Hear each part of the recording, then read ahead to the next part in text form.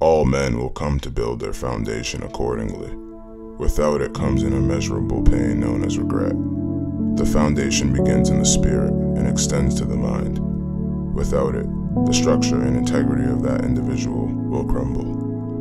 It will not be able to sustain the storms and perils that this life brings, and it will bring them. A foundation can be built alone, but more profitable it is to do it under the guidance of the ultimate architect.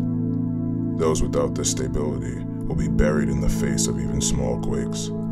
This is the testimony of he who tried to go without and was nearly buried by the wake of the storm.